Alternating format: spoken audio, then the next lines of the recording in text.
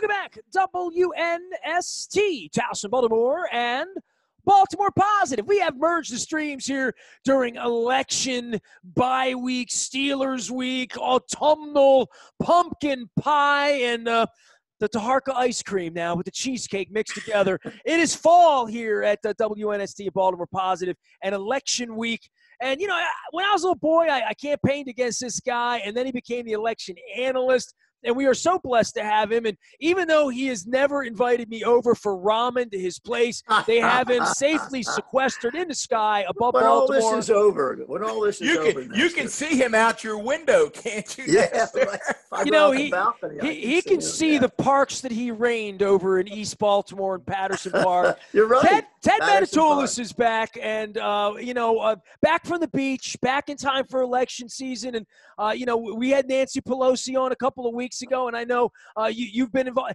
This is one of the crazier weeks, and you're a little older than us, Ted. That I got a little butterfly, some really weird emotions this week in a way that I can't say I did with any of the Bushes or the Ronald Reagans.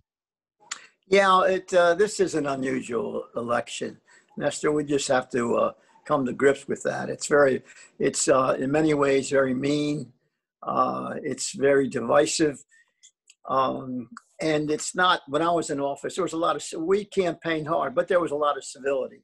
We never attached names, attacked people personally.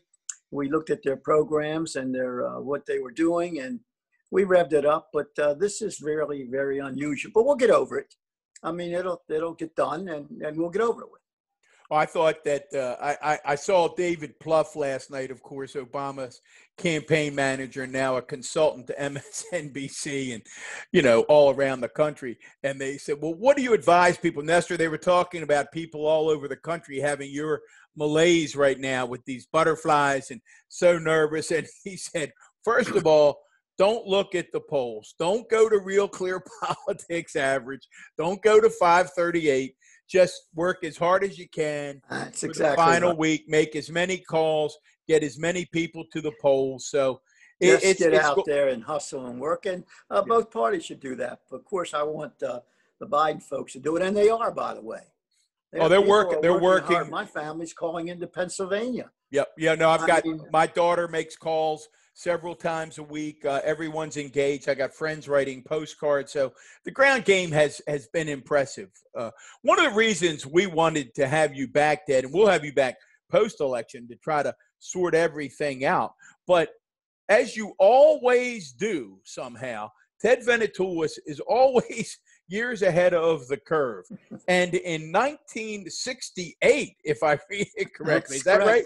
Yes. 1968, Ted Venetoulis wrote a book called The House Shall Choose. It is still available at bookstores and on Amazon, at the big boy shops, as well as the little shops that we try to support in the neighborhoods. The House Shall Choose. First of all, Ted, tell our listeners what in the heck the book was about. I think they're going to be shocked. And why in the hell you wrote the book in 1968? Well, I was working on a hill at the time. It was 1968. And as you may recall, George Wallace entered that race. And he was really had a hell of a shot. Very, very popular in the South and popular in Maryland. And it occurred to me, many people were starting to discuss the idea that if there are three candidates, Constitution says if none of the candidates, it's a majority of the electors, 270, I think it was 270 at the time, the election falls to the House of Representatives. And the House of Representatives chooses the president. The House shall choose. It's only happened twice in our history. And they were fascinating times, particularly the first time was in 1800, actually 1801, when Thomas Jefferson and Aaron Burr were tied. And it took Jefferson 35 ballots to beat Burr. And he beat him because Alexander Hamilton switched a Federalist vote from Burr to Jefferson. And that's what prompted the duel, by the way, between Jefferson and Burr that was so vividly described in the play Hamilton. It was that particular incident. So in that incident, 35 ballots, the House had to keep balloting and balloting. And it was rough. I mean, names were flying and all that business. The second time wasn't as poignant. It was 1824 when John Adams made a deal with Henry Clay. There were 5 candidates. Adams made a deal with Clay. Clay became Secretary of State. Adams became president, and led to Andrew Jackson's election the next time because Jackson called it a corrupt bargain and campaigned on that and became the president in 1828. So the issue is whether that deadline or stalemate occurs this time. So let's talk about that for a moment. Could it? First, the electors meet. We vote on November the 3rd. We also vote for electors, as everybody knows. On December the 14th, the electors meet in their individual capitals to cast their votes for the president. The president has to get 270. But first of all, those electors have to be certified by the states. Each state certifies its electors. Normally, there's not a problem, they get certified. These electors do not have to vote for the person who carries their state. There's nothing, some states insist on that, but very few. And most of the time they do. There are some what we call faithless electors where they go off on their own, and there have been but they have not influenced an election. Once that happens, let's say there's no battle on a certification, although there is some Republican effort to make some noise on those certification and try not to certify them, to delay or go to court or something. But let's assume they are certified. They send those certified electors to the Congress. On January 3rd, the new Congress is elected. Ted, I want to stop you just for a second. Sure. Because I think our listeners now are really focusing in on this and they're trying to follow it. Let's take that first point you just made, because my wife will ask me and she'll go, it makes no sense. Are you sure it's right? And it's this point about faithless electors. So before you jump to January 3rd, okay, on December the 14th, we know that Maryland is going to vote overwhelmingly for Joe Biden. Right. Are you suggesting that that's on November the 3rd, on December the 14th, hypothetically, Maryland's 10 electoral college votes could say, nah, we're not doing that. We're going to vote for Donald Trump. Under the Constitution, you're saying they may do that? Yes, they could do that. They could do that. See, I don't think people know that, Ted. That's never happened. Did you know that, Nestor? Elector, or if one of those Maryland delegates said, I don't like Joe Biden, I'm going to write in Hillary Clinton or something like that. That's what has happened with the faithless electors. But so no group has. But in some of the states where it's close, if it's a Republican, let's say it's a Republican legislature and a Republican governor, they could play games with the electors. Let's say the Democrats won the popular vote. The General Assembly and the governor control the certification of those electors, and they could throw them out and say, look, there was fraud. We're throwing those electors out. We're certifying this batch of electors. And they send those to Washington. And then they vote. Now, there'll probably be lawsuits and everything. And because Republicans have been drumming this up, I have to say that Nancy and the Democrats are prepared for that. In case anything like that happens, quite frankly, there's some things that they can do. But let's get it to January the 3rd. So that, I hope, explains the faithless elector. Just problem. real quick before you do that, Nestor, were you aware that electors did not have to cast their vote? I have read and seen those. Yes. I mean, I follow the media and Twitter and more modern things. Yes. And I would wonder how that would go over in said state. Some states, by the way, Nestor, some states do have legislate that those electors have to support the winner of the election. A couple states have proportionate breakdown. If you win, you don't get all of the votes. You get that congressional district or something like that. But when you do that, you lose your power. The power in the states is to deliver their entire delegation to a single person. Well, then you literally become a rogue state, right? Literally. You can be a rogue state. We call them a faithless elect, but it's a rogue state. You could, right. But it hasn't happened. And so now we're on January 3rd, Ted. So now we're to January 3rd. The new Congress is sworn in. And that's important because on January the 6th, the Congress meets to ratify the electors, okay? Because the Congress now have to ratify these guys. And now if both the Senate and the House do not ratify, let's say they don't ratify Maryland's electors, if let's say the House doesn't ratify it, but the Senate does, well, then there's a battle over that. There can be a fight. Now, there has not been. Normally, they make their deals, they ratify the electors, and then where the fun begins. If nobody gets 270 electors, a majority of the electors, then it falls to the House of Representatives to choose a president. And that's where the House shall choose. Now, the House picks the president. The Senate, in the meantime, picks the vice president. The Senate votes individually. You need 51 votes. The House, however, votes by states. Every state has one vote. California, with 53 members of the House delegation, casts one vote. Wyoming, with one member of their delegation, casts one vote. Now, Fred, Ted, I love the founding fathers. I love the founding. I love Hamilton and Madison. This isn't and working Jefferson. anymore. What in the world were they thinking? No, they had a reason for it. They did not want the mob to pick a demagogue. Does that sound familiar? And they had a cooling process. People would vote for, by the way, at that time, legislature. The legislature would pick the electors. The electors would then pick the president. Each step of the way gave everybody a chance to see if they did the right thing. Checks and balances, is that the word for it? It's part of the balance. Sure. Our balance is between the three branches, but this is a cooling process during an election. So the electors were supposed to be, by the way, very independent. They were supposed to be the wisest people in our country. And they were supposed ultimately to pass on what the public did. Okay, so now, and by the way, they thought that the House, which is the people's body, should make that choice when it's stalemated. That's why they picked the House. They also did it one vote at a time because they had to compromise with the Senate, with the southern states and the New England states, and they had to make a compromise. So it wasn't something they did just, okay, let's do it this way. They thought it through. Had a lot of battles and debate over it.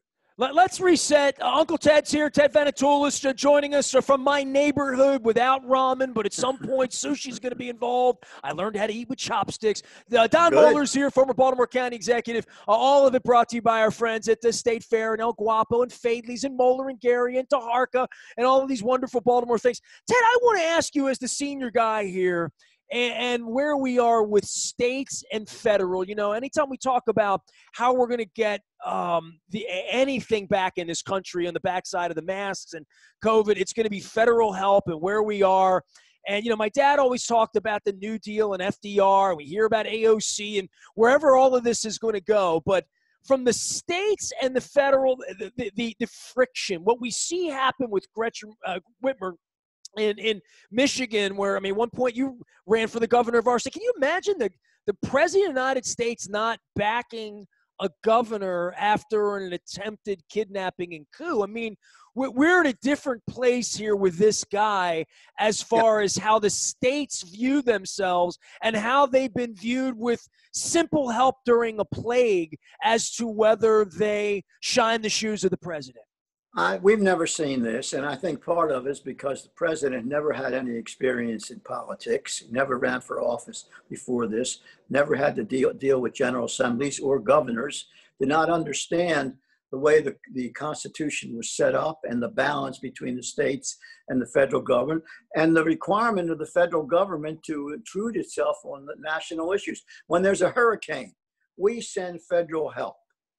If there's any kind of catastrophe, a flood of that nature, the fires in the West Coast, we send federal help. And that's part of the system. We don't send troops. That's a different thing. The Constitution, the framers did not want the national government to have the power to intrude on the states because they wanted to protect itself from military engagement. They do if a governor calls for it or if there's some kind of a real reason for that happening. But in any event, let's take it, that's that's not right what's going on today. It'll be squared out because the country has a lot of resilience, and we'll get back to that reasonable relationship. In the meantime, we get to the House of Representatives, okay? No one has 270. The House meets and it starts to vote. And the winner has to get 26 states. They have to get a majority of the states. Today it's 26. If this current House of Representatives voted, the Republicans, even though they don't have a majority of the House, do have 26 states. So the Republicans could pick the president if the election took place today with this House. For the Democrats, fortunately, it'll be the next House of Representatives, the one that gets sworn in on January the 3rd, that will pick the president. And that breakdown may be different. Let's say Biden wins, the Democrats control the House, they'll probably designate Biden, and the Senate with 51 votes. If they wanted to, they could. If the Democrats don't get a majority there, they could pick Pence if they wanted to. That has not happened because this hasn't happened that often. But they don't have to pick the Democrat. That's one reason why the Democrats are fighting so hard to win the Senate as well as the House, in case it does go to the House of Representatives. But let me also say this. If there's any skullduggery that will go on in the House of Representatives when they vote, Nancy is ready for that as well. So she's just not, if Biden wins the election and it's stalemated, there's going to be a hell of a battle in the House of Representatives, depending on that makeup. Now, let me take it one step because you guys will like this. If the House can't come to grips with somebody, if they can't get 26 votes, as happened with Jefferson and Burr, where it went 35 ballots, the House has to keep voting. If no one gets 26 votes, and let's say the Senate is stalemated and they can't pick somebody, they need a quorum and all that business on the Senate, the acting president becomes Nancy Pelosi. The Senate hasn't picked a vice president. If the Senate does pick a vice president, that person becomes acting president until the House settles on the president. If the House doesn't settle and the Senate doesn't settle, the third in line or the second in line, Nancy, becomes acting president. It's a crazy system, but we could get our own local gal president of the United States if it gets double stalemated or double deadlocked. How does the Venetoulis book in 1968, the House shall choose, how does it end? Give us the split. This is a spoiler alert. How does it end? Well, I have an epilogue to the book, and the epilogue is the battle between Wallace, Humphrey, and who was the opponent to Humphrey? Was it Nixon? Who was the Republican opponent that year? It was Nixon. Yeah, Richard Humphrey, Nixon, and George Wallace won 13 states. George Wallace won 13 states, Ted. What? George Wallace won 13 states. He did. He won 13. Oh, no. He had a shot. Oh, this was not something ephemeral. He had a shot. And so the epilogue takes it through, and then we have, Humphrey winning the election or whatever. But anyhow, so that's the major stalemate that could happen. There are other stalemates. The president dies. Let's say before the votes are counted, one of the candidates passes away, dies. It's a great book by Jeff Greenfeld called The People's Choice, where a president of one of the parties, the schedulers insisted he go to some state and ride a horse because they had to cancel it during the campaign. And they promised the cowboys out there, Wyoming or Montana, that they would send him out to a rodeo. Well, the guy's never ridden a horse, but he has to go on the horse because that was the whole deal. And the veterinarian injects the horse mistakenly with some high-powered thing. The horse jumps up, the president-elect falls over, goes over, and he's dead. He's gone. And now, who is the president? The electors haven't voted yet. The election's over. This guy has won, but the electors haven't voted. Who do they vote for? You can't put somebody on the ballot. It's too late. So In this instance, the question is complicated, but it's an interesting book and it tells you a lot about Well, that. I hope we don't know how to handle that, by the way. There is a system. The party recommends somebody. The Republican Party would recommend somebody for Trump. The electors would have the choice of picking him or elevating their vice president if they chose. Now, suppose the president dies, I don't know, after the Congress meets. We're not sure of, well, if that takes place, then the acting president will become president. So that's reasonably taken care of. But it's very tricky when you have these kind of lapses or episodes that occur in our system. There will be many folks opining about this on the evening of November 3rd.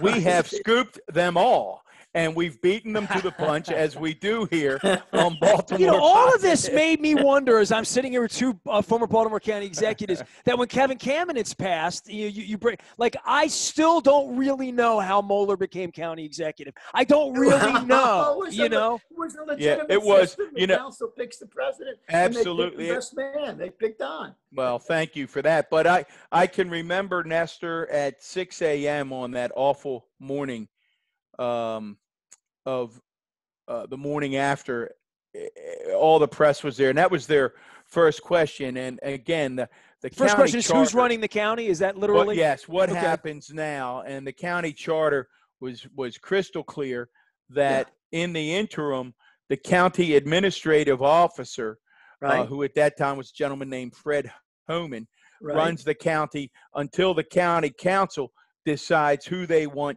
to complete the term. Does every county and municipality, they have to have something? I think for most this, of right? them Literally. do. Yeah. I think most of them do have the council. Don't you, Don? I do. Pick the executive. Yeah, I think most of them. And the administrative officer serves in the interim until they meet and do that. It's a good system. But your question is a good one, Nestor. People wanted to know, is there snow going to continue to be cleared? Is there trash going to be picked up? Are we going to continue to meet payroll? And the answer was, all of that will happen. The administrative officer is in charge until the council decides who they would like to complete, in this case, in this tragic case, the final 7 months. We have a simple continuity system. I think it works. And it worked quite well. And it's going to be put to the test here, right? I mean, I think that's the reason we're even talking about any of this, is that we feel like with this guy, with the ethics of this guy, with the words that have been spoken, that things are in the balance here that have never been questioned before as to what happens next week at 11 o'clock on Tuesday. Nestor, you're exact. This is the first time we have had a president or a candidate who attacks the voting system, calls it fraudulent. We've never had a president do that because we really have very, very little fraud that has taken place. But that's the first time. It's the first time that we have had a candidate say they may not follow the normal transition when they lose. Even Al Gore, who had real reason to hang in and not accept the Supreme Court's decision because it really was a rocky decision, said right off the bat he will follow, he will help the new president-elect get oriented. Donald Trump hasn't said that. Ted, I always point back. Go ahead. One of the things that offends me about many members of the Republican Party, which I think has been a great party, that they don't catch him on that and say, wait a minute. Continuity has been the essence of our democracy. We go from one president to another without machine guns in the marketplace.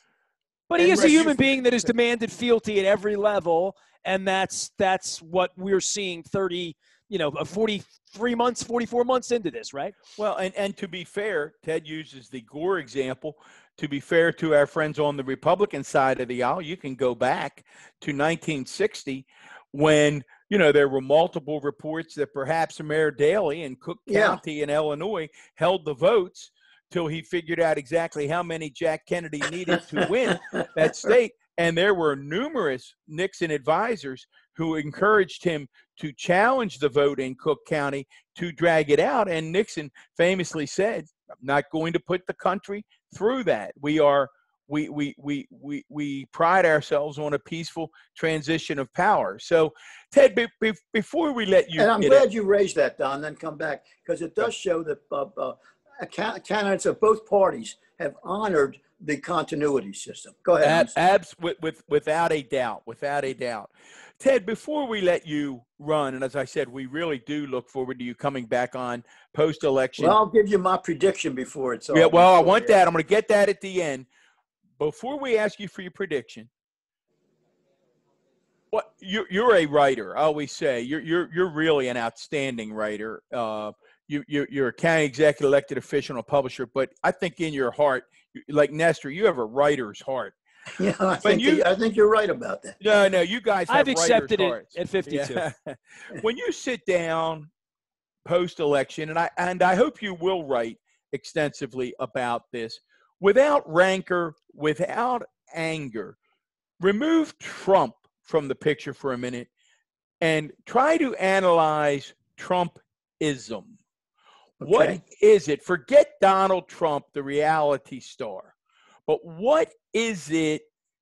We talked with Josh Kurtz a little while ago. What is it that allows millions of people to watch an incredibly polite and courteous Leslie Stahl, and because the president tells them she was a bitch, quote unquote, and awful and nasty and mean, they say, my God, she was mean and nasty. And you watch it, and she was like your first grade teacher, right? I mean, or your Sunday school teacher. She couldn't have been more polite. Can you imagine him in a negotiation with Putin or something? If he thought she was rough. But what are your initial thoughts, Ted? Well, about analyzing what happened to allow Trumpism, not Trump, Trumpism. Well, it's always pained me, and I often sit down and think, well, am I wrong? Because there's apparently 35% of the public that has a certain adoration for this fellow. It's a cult. It isn't a base. It's a cult. They condone him on Fifth Avenue shooting someone. I mean, I believe that. He is, think of it. He's called John McCain a coward. He's he's called our forces, military losers, suckers. He's demeaned women. I mean, I don't get it. He's diminished the plague in the middle of a plague. That's my challenge, Nestor. Ted, we're not going to pin you down today. Okay. My challenge to you over the next few weeks is to try to put pen and paper and to make some sense out of it. Because we're going to have to go forward either way. Yeah. We're going to have to go forward if he wins. We're going to have to go forward if he loses. And we have to figure out what it is. As you said, I'm in exactly the same place you are. I want to be able to have a better discussion with my friends and relatives. Right, going forward. I mean, there's close no relatives. now. It's still heated. I can't. I don't know how to have it because we don't see things the same way. Yeah. All right, we're getting ready to wrap it up, Okay. Ted. Here we go. November 3rd, days away. Ladies and gentlemen, you're hearing it right from the horse's mouth. As Nestor calls him, Uncle Ted is going to tell us where this election is coming out. All right. I hate to say this because it makes me nervous, and I don't. It's too optimistic. Anyhow, I think Biden's going to win in a landslide. I think he's going to get over 300 electors, and I think he's going to get 57% of the vote. Now, I hope my optimism doesn't jinx it, but I really sense that the country is fed up with what we have seen over the last 4 years. And when you look at all the Republicans who have been flailing away, the Lincoln Brigade, the anti-Trump brigade, all the members of the administration who are jumping off the ship. And unfortunately, they deserve it because of the Republican Senate. If they would have stood up and talked to him and said, look, some of this stuff, you just can't do it. Cut it out. If they'd have cautioned him, if they'd have talked to him, we wouldn't be in this mess, I don't think. And they would have a shot at reelecting him. But they didn't do that. Nestor, you've heard it. You've heard it. It's a blue wave, according to Ted Venetoulis. Mark that on your calendar. We're going to come back and see if he was correct. Ted, I don't know if it's going to be ramen or meatballs or, I don't know, some eggs and bacon, something. But you and I are going to get together at some point. We will. neighbors. Okay, All right. right after this is all over, when my gang lets me out. Yeah, you know, I mean, but we'll get the key for you. Ted Venetoulis, former Baltimore County executive, Towson Times publisher, and, of course, man around our town of Baltimore, as well as former Baltimore County executive Don Moeller, my high school guidance counselor, getting wisdom and getting civics courses here. We are WNST.net, AM 1570 Towson, Baltimore. Keep it up, guys. You're doing a great job. Keep it up. And we Ted. never stop talking Baltimore positive.